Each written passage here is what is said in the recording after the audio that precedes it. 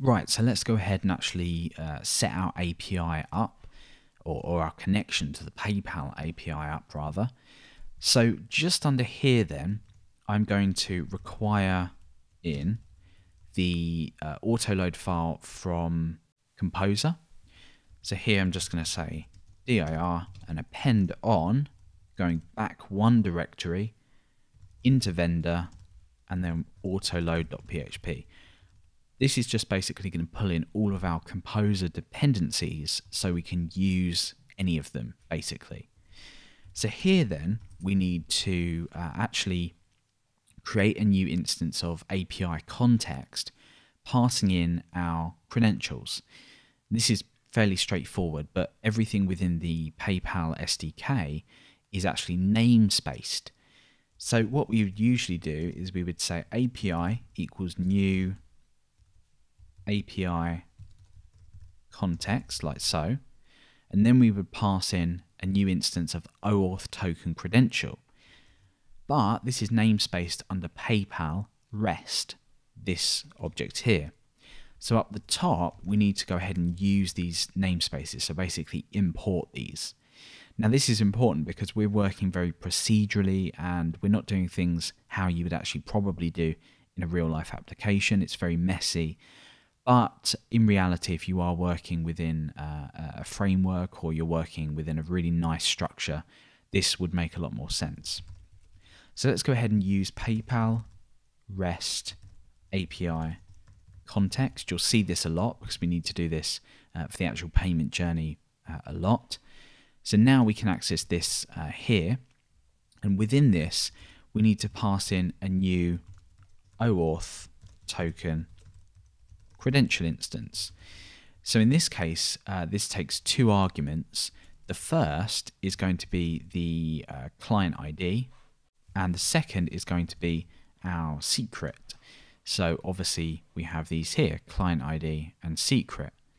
So let's copy and paste these in.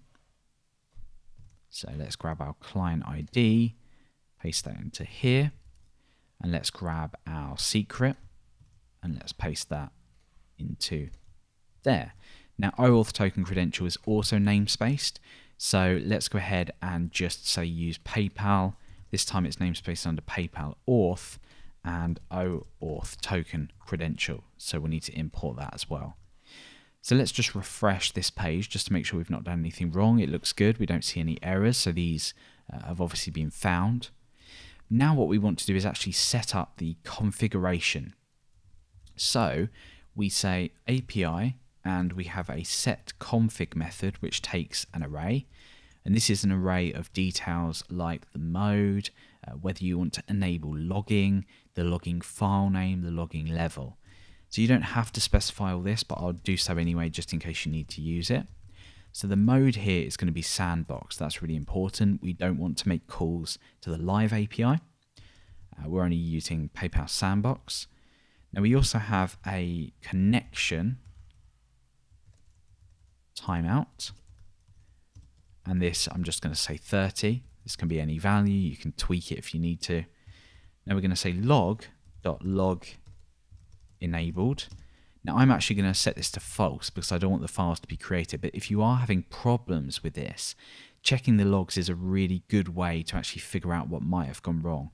So if you do have any problems or anything like that, go ahead and enable this. And obviously you're going to need to store this in a particular file. In this case it's just going to be an empty string, but choose a file name to log this to and you can check them logs. We can also choose a log level.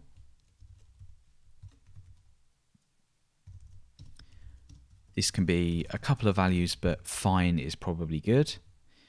And we also have a validation level here, and that's going to be log. So we've now set up the config that we need. This is obviously really important. So now when we refresh, oops, we've got a little error here. So there we go. Cool. So we're done. So that's all we need to be able to actually use the PayPal API. We've got everything set up. So in any files that we create, so for example, actually setting up how much to charge the user, we can now reference this API variable here. So that is the PayPal API connection set up. We can now get on to actually starting the initial payment process.